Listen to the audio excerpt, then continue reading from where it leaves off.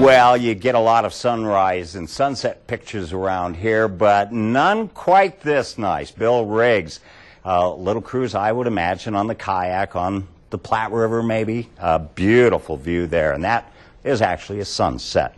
Thanks, Bill, for that one. And the snow goose season, it lasted, what, about 3 weeks maybe. It peaked last weekend. And these are some of the bigger numbers that we've had pictures from. 191 here, and right here, 357. Spelling them out, and that is in one hunt. A lot of people may say, oh me, oh my, oh, but that is exactly what needs to be done with the snow goose population. Hunters are not keeping ahead of the game.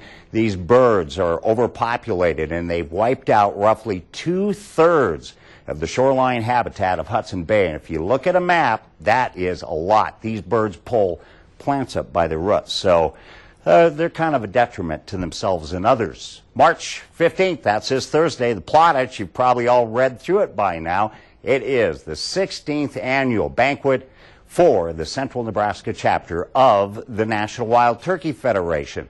So that's coming up on the 15th, and then for St. Patty's Day next Saturday. The state convention for DU in Grand Island actually starts on Friday, and the banquet itself, the dinner if you will, an auction, will be on Saturday night. And elsewhere we see the DU banquet on the 31st in Hagler. Doors open at 5 p.m. It is the Binkelman area dinner of Ducks Unlimited. And the annual Mountain Oyster Feed, Saturday, March 24th, all you can eat. The Elba Fire Department, adults $10, youth $5. These guys got a recipe, it's like 40-some years old, and it is a good one. Saturday, March 17th, another banquet, this for Pheasants Forever, the 20th annual Boone County Banquet in Albion. And then the 24th of March, it will be the 7th annual Franklin County Quail Forever Banquet.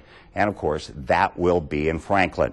If you've got pictures you'd like to send in, or just like some of us on Facebook, for instance, the NWTF of Nebraska, and you can always send your pictures to me at theoutdoorfiles.com. That's a look at the Outdoor Files. Annie, back to you.